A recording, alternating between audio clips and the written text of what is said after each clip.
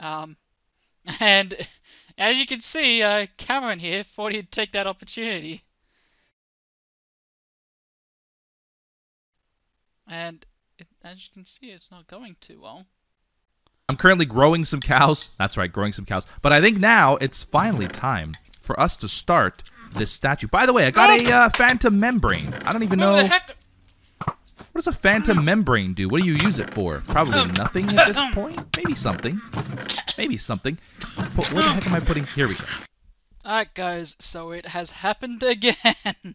Whilst I was watching YouTube, I was attacked. This time, it was by Tasty Bacon. And so, as a bit of context, in the chat earlier, he was asking if he could have my head.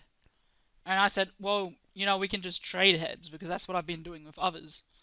And so, instead of that, he decides to find me in the death caves and hunt me down. Yes! Now that that's done, let's get on to some building. Over here, what we've had is just this button hooked up to some pistons with enough of a delay that will activate after that.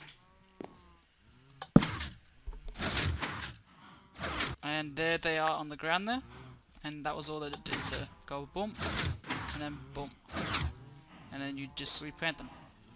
So I'm not sure if we're gonna have to change the redstone, but that's okay because I like the idea that I have for this build. The other issue might be the cows actually, because they're pretty close, and I don't know how we're gonna blend this in. But pretty much my idea is pretty much a totem pole. For those of you who don't know what a totem pole is, it's a piece, from my knowledge at least, it's a piece of wood, other resources, which they carve and paint and all, and they do all these designs. It was done by an indigenous tribe from around the regions of, you can think of modern day Canada, of British Columbia in Canada. Oh, actually, you know what? I'll just put up a map here and show you guys. So, you see, this is Canada over here, right? And America's down this way. So if you go off to the side here, we've got these little islands over here. And don't mind that I'm just running around while doing this. Actually, you know, I'll start the build while talking about this. How I think the build's gonna go. So yeah, over here there's these islands here. You can see it marked with the Graham Island. And so this is actually called Haida Gawai down here at the bottom. Gaia Harnas National Park Reserve and Haida Gaia Reserve Parks. And that's for the indigenous tribes. So what they do with these totem poles is that they would make these markings on them, right? And these markings could be mythological beings or their ancestors. And so they put their faces on these totem poles in recognition of their ancestors and their traditions and their culture. So what we're gonna do is do something very similar to that, but we're gonna be putting the heads that we gained on that. So these are kind of like the ancestors of this world, you know. And that's pretty much my idea for it. These people, they are actually very, very smart people, and their design skills are incredible. If you ever want to look into them, just search up the Haida. I don't know how to pronounce it, because I'm a simpleton, but they are really, really good at designing, and the amount of work that they put into these totem poles is really cool. And their culture as a whole is pretty awesome. And so what my plan is to have the heads that we've got. You know, let's just put Mega Grands in the front now. Is to have these heads going around this pole, and that's going to be our totem pole. Like that, so we're going to have all the heads going up this totem pole. Alright, so I'm going to be building this out of dark oak, and I'm going to do the stripped as you can see here. I probably shouldn't have priced these because now I'm going to go back up. But I just wanted to give an idea of it. So I'm going to use this because it's similar. It's at least similar to some of the totem poles I've seen. I've got a reference image on my side here, and so I'm just comparing. So I think we'll do 1, 2, 3, 4, 5, 6. I needed one more. 6. And so this would be the top of the pole.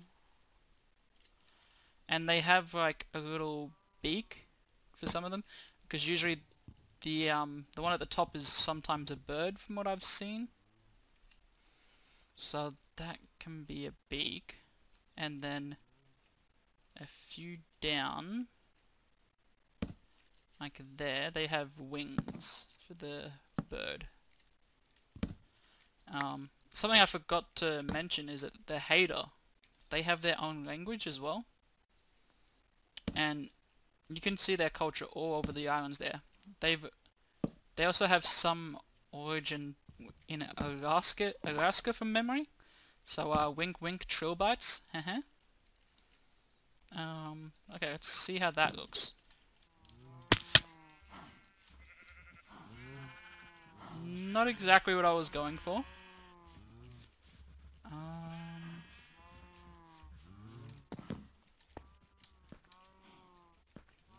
How am I gonna get back up? I guess we're gonna have to pull up. Can't go any further. It's probably the wing in my way.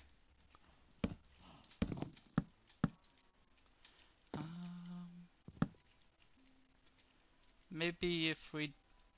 Let's just do this. How's that instead? The wings are pretty nice, I think. Oh, gosh dang it, where is he?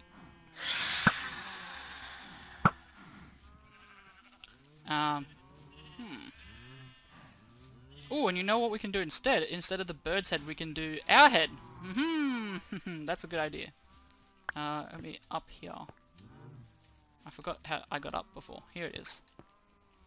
And we're going to have to take all this down. I'm not too sure why they put certain heads at the top, but I think it's fitting to have our head at the top. I just thought of something else. Come on, Red, get your head on there. Can I jump onto Red's head from Kaz's head? Oh, no. That was a bad idea. Can I do parkour between the heads? To get up? No! Come on, Kaz, just let me up. Ah! Nope, I'm failing. I don't think I can do it. A head there. And so we're not going to have a head on the little arrows bit. Oh, I might as well put my... Actually, no, I'll put my other head lower down because, you know, we don't need two of my heads being so gross. Let's just, you know, let's just move Kaz's head then. Kaz's head has lost her spot, and we'll put that head there, and then we'll put that one there. Yeah, that's kind of working out how I wanted. You like it. That's our little totem pole. And now we can build a little base for the totem pole. And then around. And the base is going to have to come a bit further out. Let's mix it up a bit. I don't like the whole basis of just the whole thing where some people just do nothing but stairs. I don't really like that look, so I'm gonna put some full blocks in here. And since we... And I'm also gonna make another... another intuition choice? No? Initiative choice? I don't know. To turn this to stripped, because I don't like the base. the base jungle wood. There we go. And that's basically my idea. Hey guys, so we are now done with the totem pole. I also moved the cows that were here, and starting a few other things around the island. This was not me, this was someone else, but we won't get to see that yet. Hopefully next episode we'll get to see that, what that's all about. But for this, I added the stone slabs and some more shape to it here. So I tried to do a similar thing with the front to the sides, except of course this has the door. And it worked out pretty well. I added a few more heads, including Tasty Bacons after his shenanigans earlier. He deserves to be on the totem pole. And this is now working. So if I right click this button here, it is going to harvest the cocoa beans and we can put them back. Then we have some chests here to store them. I think this should be ample space because we're only getting, I think we're getting 18 or something each harvest, so there's not much, but we don't really need cocoa beans, it's just the heck of having cocoa beans. I've also got some space over here that I'm using for Neverwort at the moment, since there's way too much space here, just from that Neverwort farm there. But let's take a look at the redstone here. So I left it uncovered.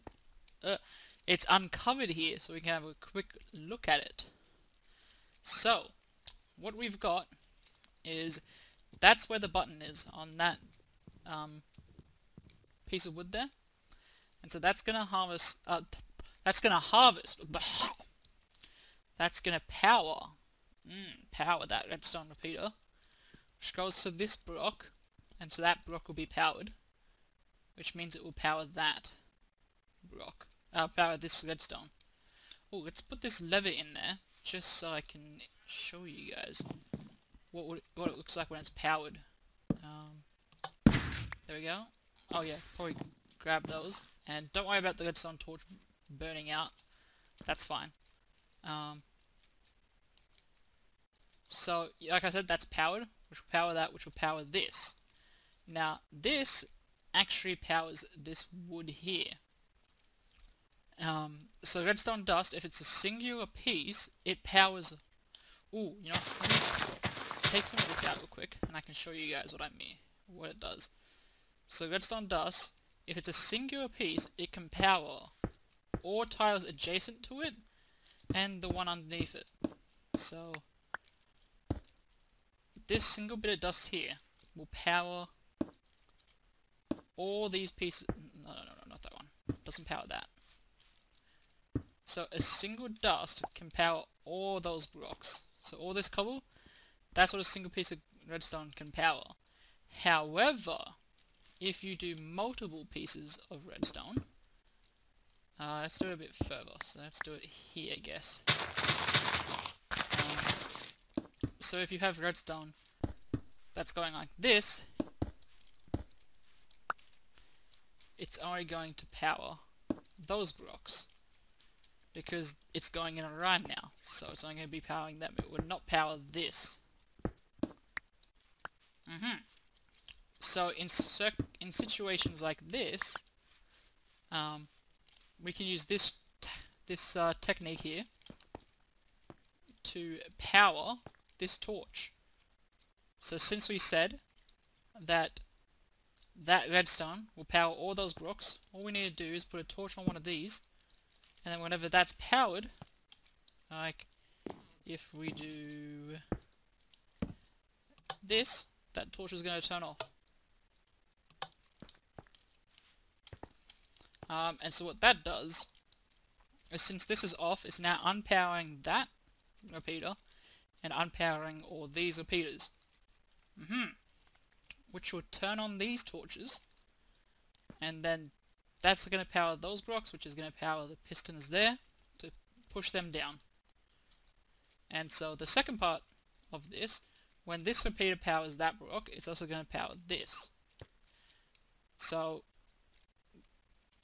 then that goes down, sorry, and this is why you heard that torch burn out, because I've got the piece of wood here.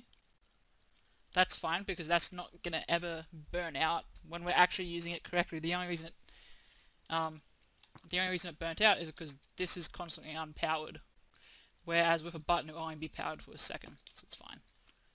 But if we could do that, we'll be able to show you what it does. So then that torch powers this round of repeaters, which are all on 4-tick delays to delay the pulse, and then it powers these pistons down here. And that's what gives you the effect of it getting pushed down and then up, because of the delay on there. So if we take this off, pay attention, so this is going to go, and then about a second later that one will go. So boom, goes up, up, nearly instantly. And that's how we want it set up. And that is that, guys. So now that that's done, we can cover this up. And while I'm covering this up, maybe I'll let you guys in on a little secret. A little secret that I want to, another little secret that I want to cover up. So earlier you saw when Tasty came and tried to kill us, right? Well, that's not the only time he's tried that. Because the next day, the very next day, he came back for another attempt. This man is trying to murder me. Not just in-game, but IRL.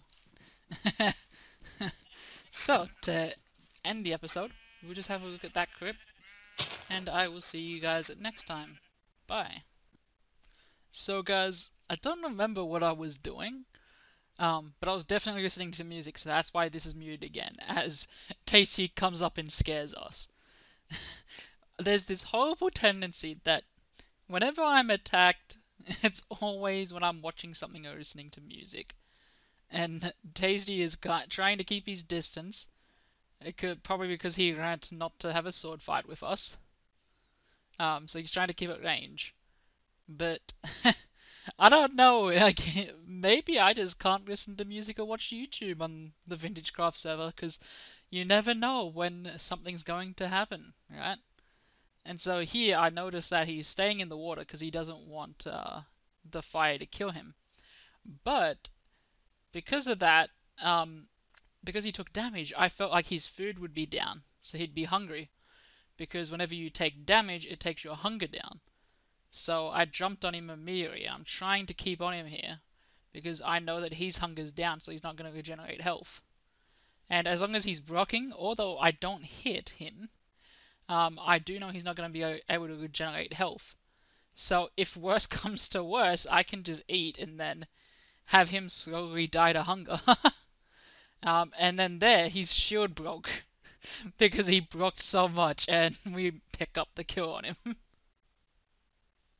I had to get all the stuff here, and we replaced the shield and everything else, but yeah, that's the second clip of him attacking us, so we got 2 tasty bacon heads. So much for them being rare. I've already got 2 of them. Jeez. Well, I actually have 1, because I sold 1 back to him. Because I felt bad, because the Def Games armor was very underpowered. I think it only had protection 3 on it. And the sword maybe had sharpness 2. Oh, not the sword didn't even have sharpness, I think we just saw in the clip there. And I think the bow had power 2. I don't remember. But either way, it was really underpowered, because if you watch this clip back, he did about a heart and a half damage to me when he first surprised me. But when I healed up, he did absolutely no damage to me. And that was partly due to the god armor that I have on, and the weapons simply not being good enough. But yeah, anyway guys, thanks for watching. I hope you enjoyed seeing Tasty die again. And I will see you in the next one.